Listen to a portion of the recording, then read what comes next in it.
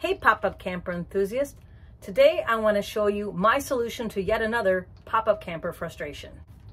In my first video, I showed you how to turn kind of an empty sitting space into a magnificent little closet for hanging your clothes, because we all know that pop-up campers don't have any place to hang your clothes. In this video, I want to show you my solution to yet another pet peeve of mine in my pop-up camper. And I do love my pop-up camper. What I don't love is the lack of usable counter space. This is it for storing everything. I got a couple little places around my trailer for putting things, but usually my suitcases go there, or maybe my dry goods, and everything else has to be stored under the bench or right there. In fact, this is what my pop-up camper usually looks like when I'm camping. That's what it usually looks like. Dry goods, bucket, cutting board, washing dishes, pans, plates and bowls, spoons, forks, knives, cooking stuff, other dry stuff, and then over on my stove I've got the things I tend to use a lot. My coffee pot, use this to boil water and stuff to wash my dishes, and that's kind of all I have. Everything else has got to be stored under the bench, or it's got to be stored on top of my table, which junks up my table a lot. There's really not a lot of other places to put things. So my solution was, the part that got me thinking was, it's a pretty tall trailer. I'm not even using any of this space up here. What if I could come up with a way to use this space up here? That would pull everything off the counter. So that's what I did. It wasn't super hard. It wasn't too expensive. I want to show you what I did to inspire you to hopefully come up with a system for your pop-up trailer. It's been a real game changer. Before I show you how it's put up, I just want to run over some parameters. What was I looking for? One, it needed to be strong. I tried one of those like tension bar systems, like you put like in a shower curtain, where you run it from the ceiling to the counter, and then you put like a shelf unit on it. I found those things kept falling over. This trailer shifted just enough that the bar wouldn't stay tight. I tried buying a little unit, which actually was pretty good, except it didn't hold very much, and it took up a lot of the counter space, which is what I was trying to avoid. Or I think it was meant to go somewhere else, but I don't have anywhere else. So I needed something that was going to be able to get everything off the counter, but at the same time be lightweight and easy to put up. Here we go. I'll show you what I got. Okay, there it is, sitting on my my bed over here. Doesn't look like much, but you can see it's not very big. Folds down flat, all the pieces. I am going to show you how it goes together. We'll talk about what it's made out of, and I'll show you how you take it apart too. And I'll show you what it looks like when it's put up. Okay, to start with, I've got the 2 feet on the bottom, piece of 1/2-inch PVC with 1/2-inch T's on either end. Flip it over. I do have a washer, a large washer over the top of the hole so that the bar doesn't punch through. You'll see in a minute what I mean. And then I've got a little rubber like a chair, something you put on the bottom of chairs to make them so they don't scratch up your floor. Got 2 of those. Start with those.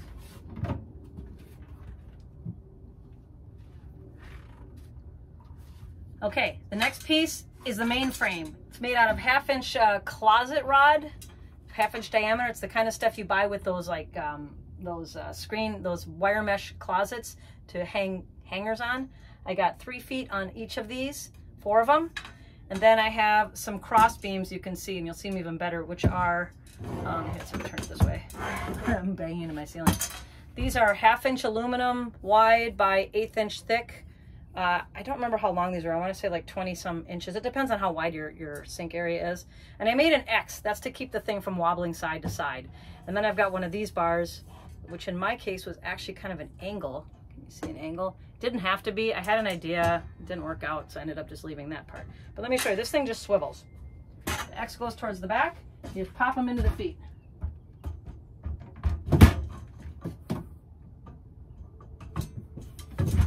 Hear that solid thunk, that's why the washers are in there.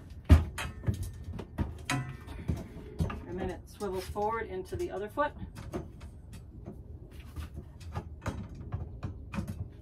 Push it in. Get it into place. Okay, pretty stable just as it is, and I could have just left it at that. Put the shelf up here. I could put another one of these cross beams here to put another shelf. I stopped there because I found a piece. I'll show you that in a minute. But I did not stop there. I have that whole area over my sink that's kind of wasted. So I made another little piece. Let me show you. Here's the next piece. It also has an X. That just keeps the things parallel to each other. And then it's got a swivel bar, which is going to connect it to the first piece. It's 2 different size legs, even though this is a 1/2 inch again, but the legs are not the same size because I want it to rest on my sink like, hold on, oh, I got that the wrong way, like this. It gets its stability by connecting to the first piece with the wing nut.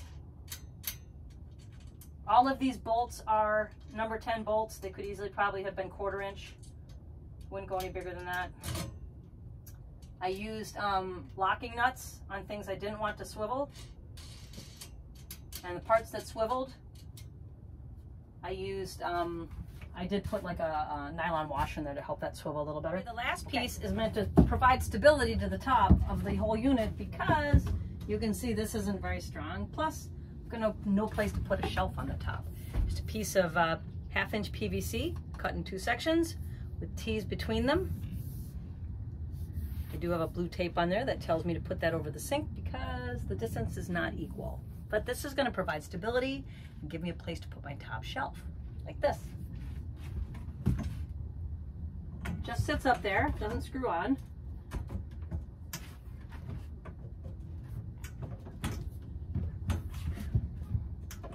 No.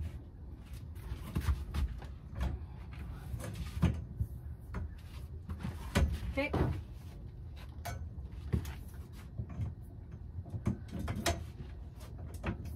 There you go. I had to wiggle that first one. Sometimes it gets a little cockeyed, then that's what happens.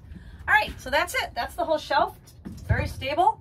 And now I can add the actual shelving. Okay, here's my shelving. I happen to have this in my basement from a previous project, but I've seen people giving this stuff away on Nextdoor all the time. People are always pulling these things out.